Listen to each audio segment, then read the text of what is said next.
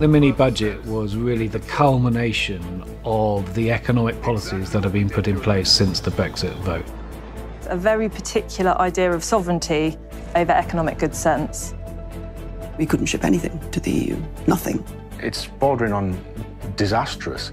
The Brexiteers haven't really formulated a cogent case as to why Brexit is going to deliver a dividend. There is a political conspiracy of silence around the effects of Brexit. It spans the government, it spans the Labour Party. Make Brexit work.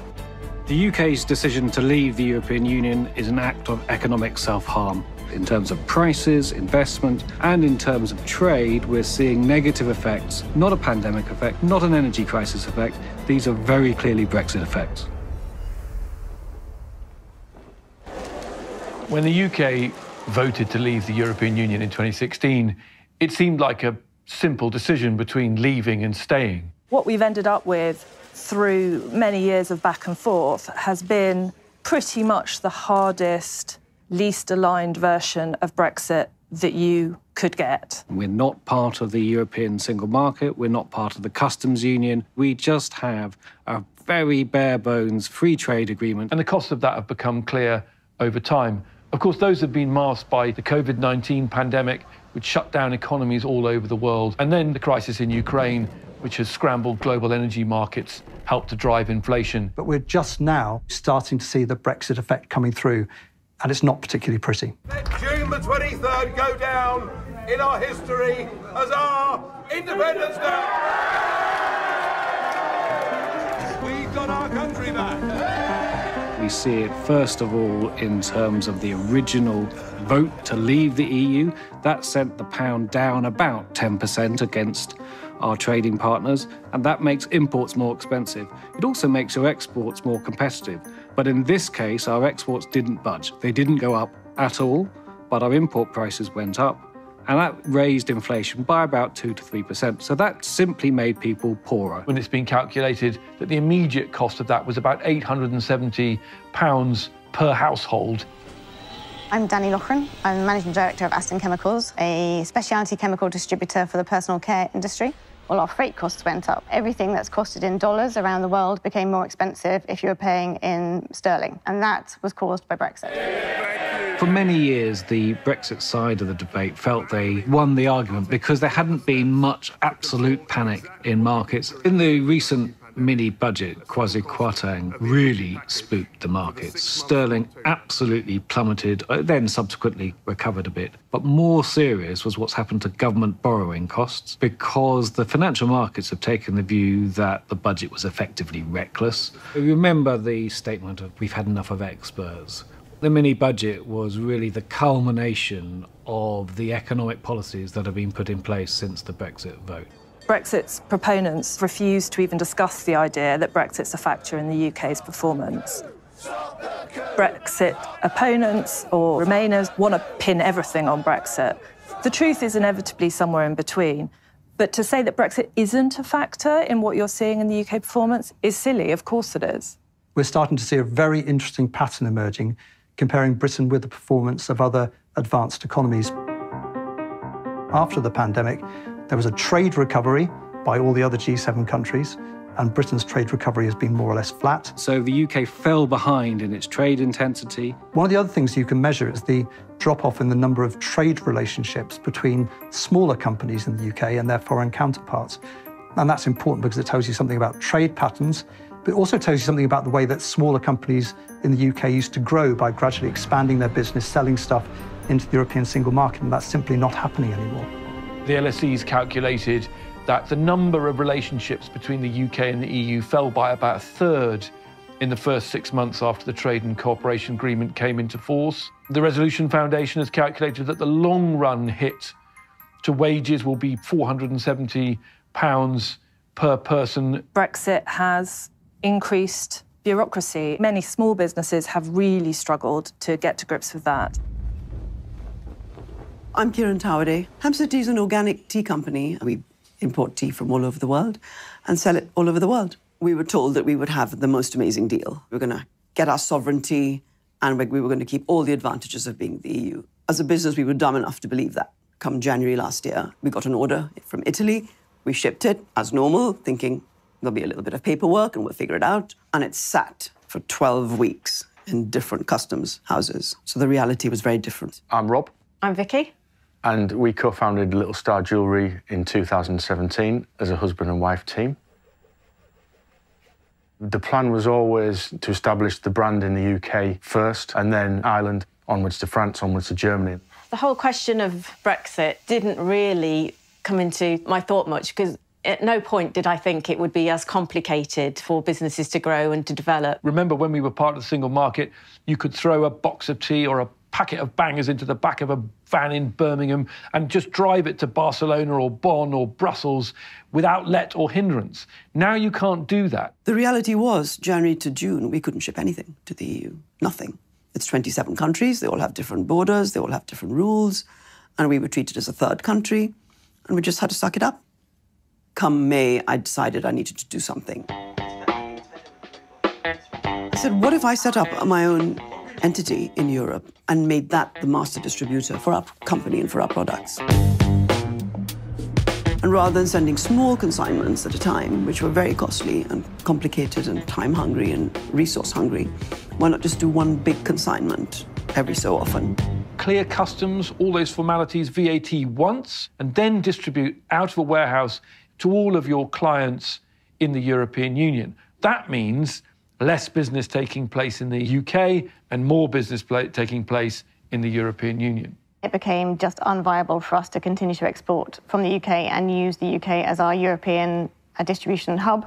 Lorries would sit there for days on end. So we moved our entire European business to Poland. That immediately halved the amount of product coming through this warehouse. We are now using fewer freight partners in the UK, more in Germany and Poland, paying our customs duties to EU countries. We're employing fewer people in the UK and more in Poland. It's a reduction in money that we are paying to the UK economy.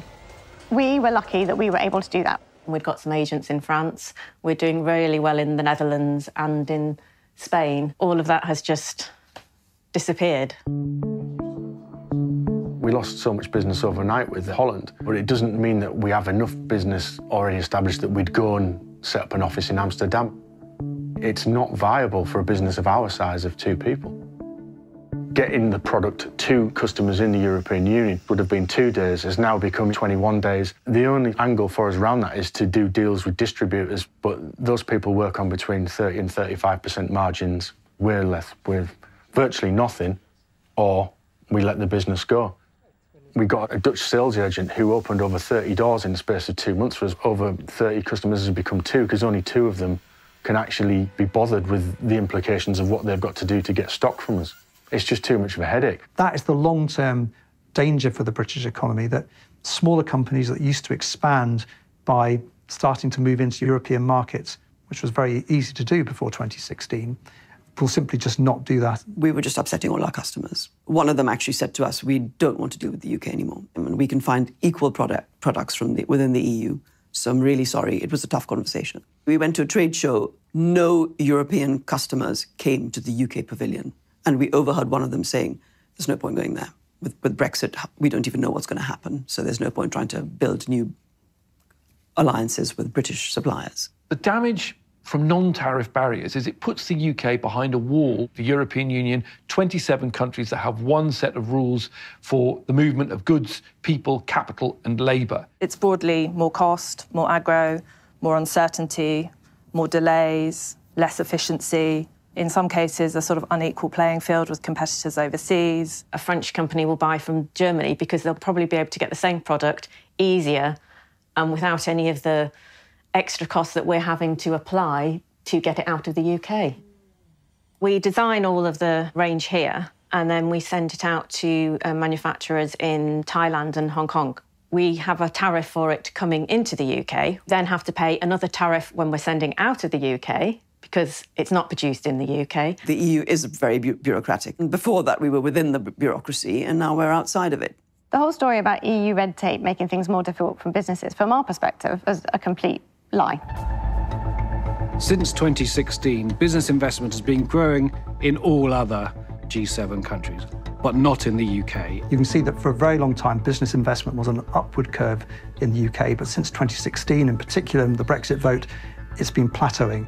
And the government's been trying to rectify this, been throwing lots of money at it. They've introduced something called the super deduction, where you get huge allowances if you invest in capital and innovation.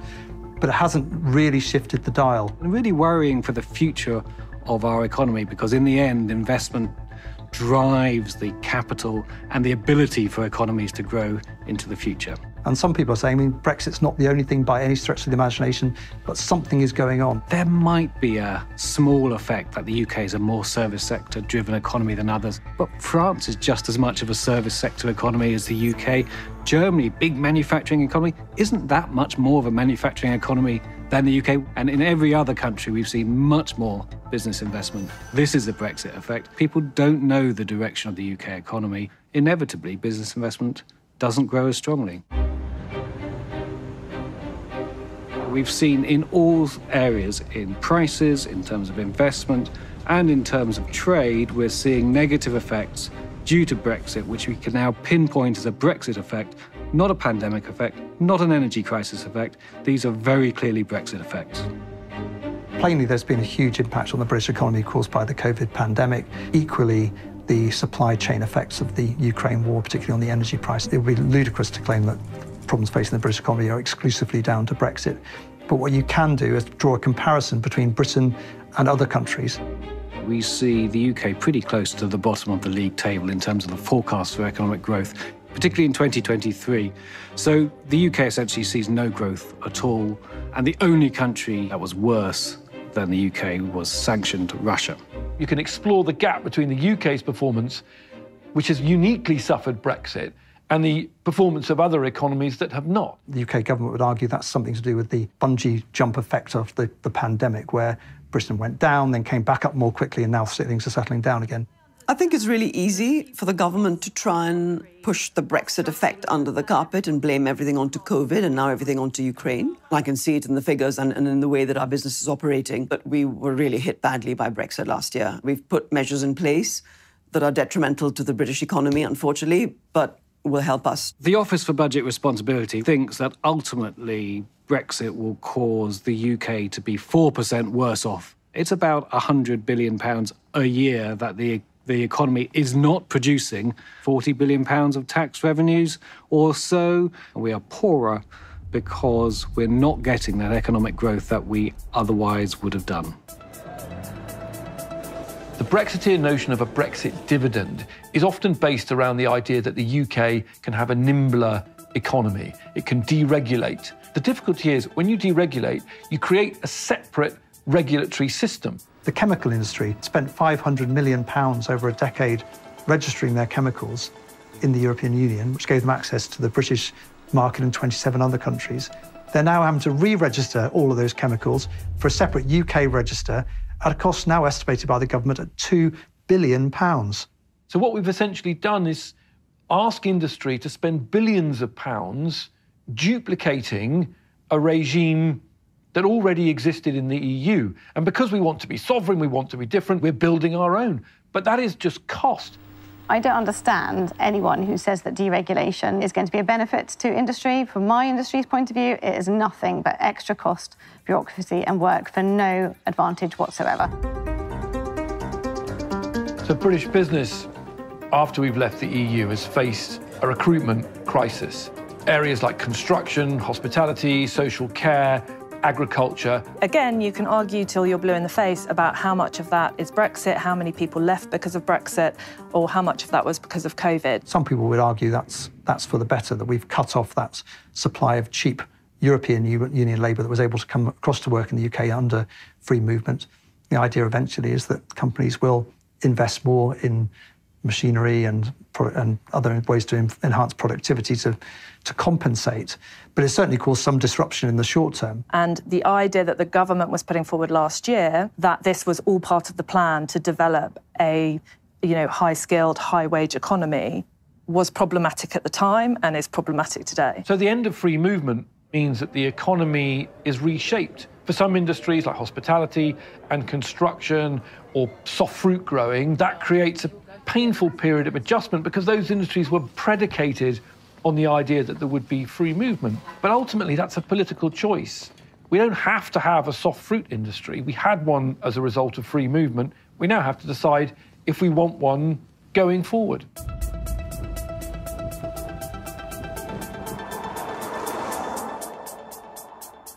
The long-running row over Northern Ireland, creating a border in the Irish Sea to avoid the north-south border returning on the island of Ireland, has poisoned EU-UK relations. The EU is using that as a negotiating chip and saying that Britain can't join the Horizon Science Research Project, which is worth 95 billion euros, hugely important to British scientists and British universities. But it's blocked because the British government is trying unilaterally to rip up its obligations in Northern Ireland. While we have that attitude still in place, I think it's very difficult to see our trading relationships improve.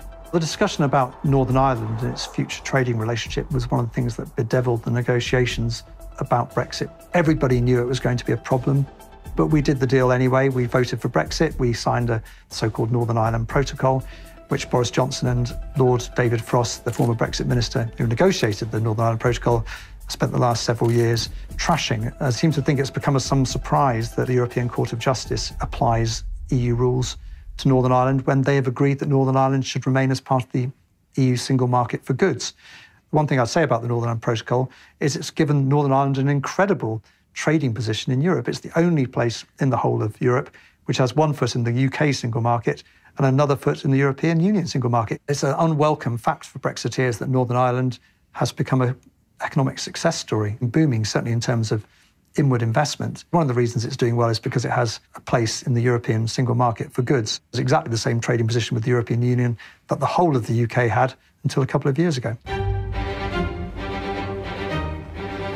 There is a political conspiracy of silence around Brexit and the effects of Brexit. It spans the government, it spans the Labour Party in particular. It's very hard to separate out the effects of COVID and the effects of Brexit. Governor of the Bank of England doesn't want to talk about it. There's become a kind of taboo around this whole subject. We absolutely need an honest debate about the economic effects of Brexit. Once you had a government of whichever party willing to look at facts, then they could start saying, it looks as if Brexit has hurt us. It's making you poorer. This is what our evidence suggests. The evidence will say that, by the way. And then once you say that to the public and keep repeating it, you can start opening the debate. Politically, the truth is neither party can be honest about Brexit. The Tory party doesn't want to be honest that the actual choice that Brexit presents is between being a rule taker, between subjugation like Norway, and self-harm, which is all the economic damage that comes from walling yourself off from your nearest and biggest market. And the Labour Party doesn't want to talk about Brexit because it reminds voters why they voted Tory. The Labour Party, as the Tories frame it, tried to block Brexit. This is still a live rail in British politics. People don't want to go anywhere near Brexit. It's divided the country, it's divided communities, it's divided families. But in a way, that shields us from a debate which we should be having about how we can make Brexit function in a way which doesn't distort the economy. People who speak out against Brexit are often decried as Ramonas or Remainiacs. We're all being asked to accept something which in 2015 was only the official policy of the UK Independence Party. The Conservative Party, the Labour Party, the Liberal Democrats, Greens, trade unions, the CBI, the whole of British political and civic society believed Britain was better off inside the European Union. And yet we are all being told we have to pay allegiance. This is a new national policy. I expected there to be a 1 year down the road recap, what went wrong and what was right and how we can fix it. But we haven't seen that. It would be really good to hear what other people's experiences have been. There might be some good news stories. I don't know. I haven't heard any. I find it hard to think of anyone who said this has been brilliant for my business. Some businesses will win as a result of Brexit. Businesses that can produce products for the UK market that are now too complicated or too difficult to import from the EU. That doesn't necessarily mean that the UK economy is winning. EU-based companies that have gained some of our contracts, the EU freight companies that are gaining our freight business that isn't in the UK anymore, they're all doing quite well. The people in Poland that we've had to employ in warehouses rather than people in the UK, they're doing quite well. In theory, the City of London is a place where the UK being able to make its own rules should be important. This is our sector that we're the best at, that we know the most about. We were responsible for a lot of rulemaking while we were within the EU. To date, we haven't seen the results of that.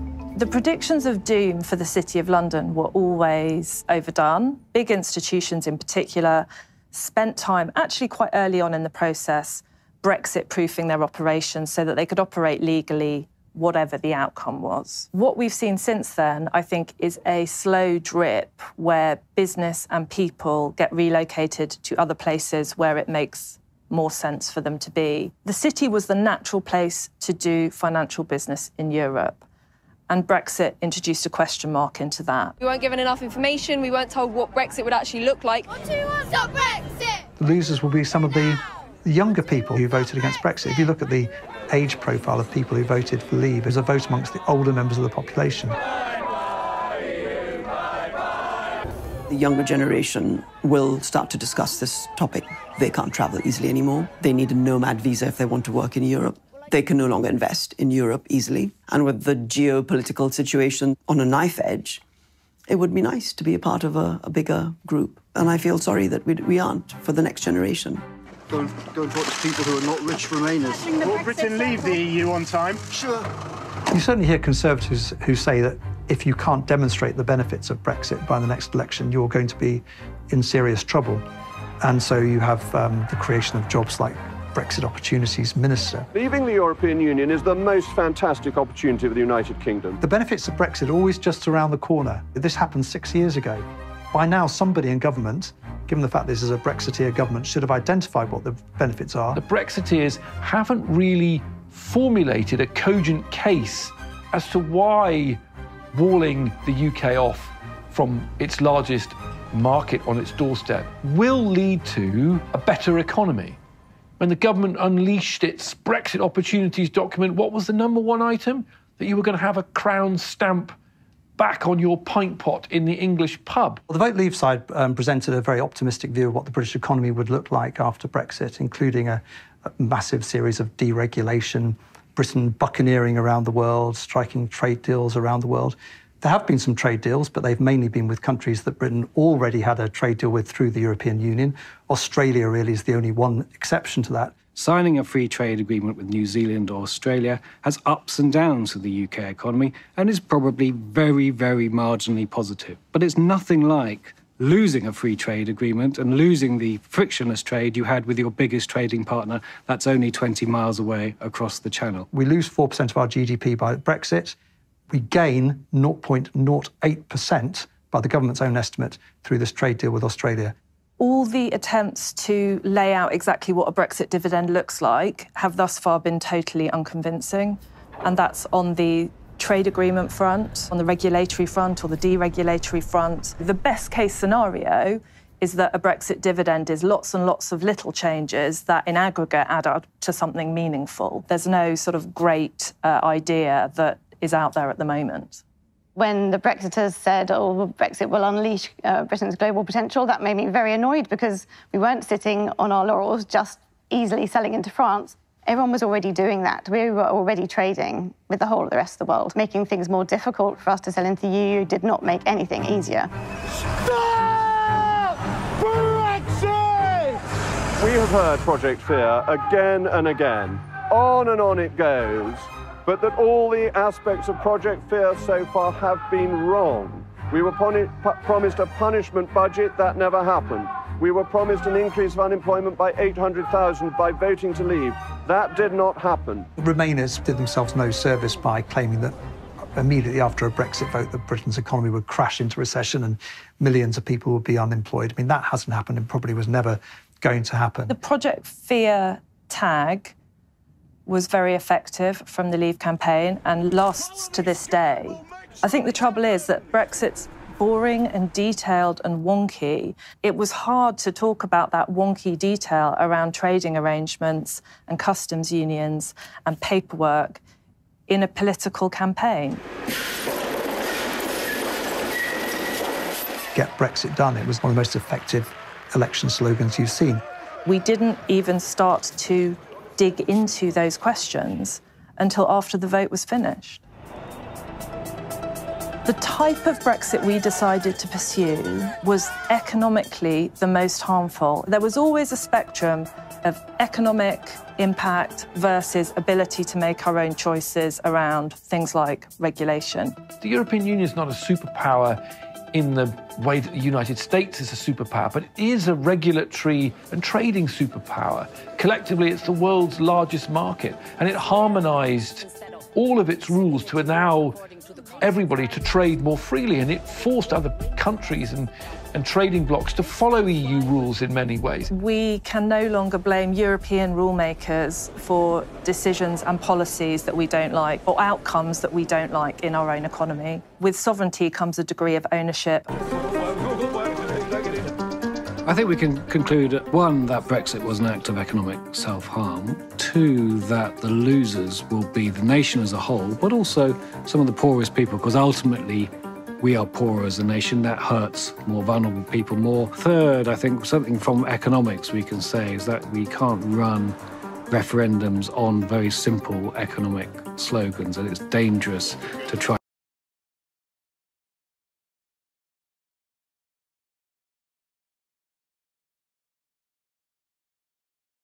economies.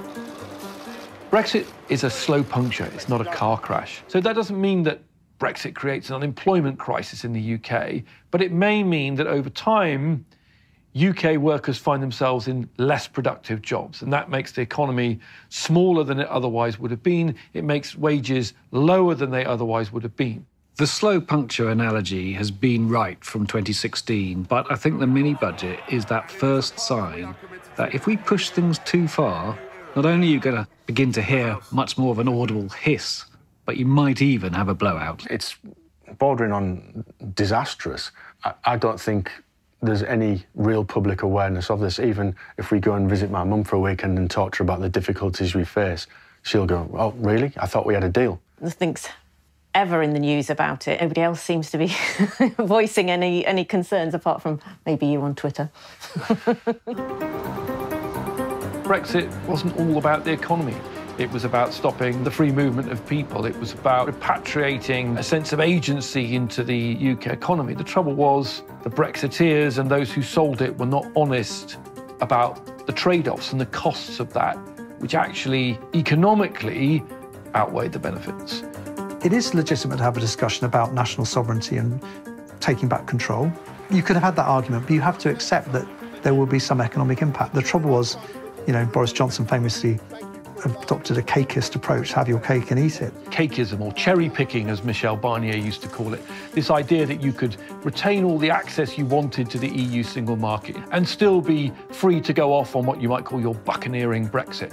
It was that cakeism that was slowly but surely exploded by the process of negotiating with the EU. And we're still paying the price of that, really, because people have never been prepared to accept or identify the trade-offs and then start talking about what you can do.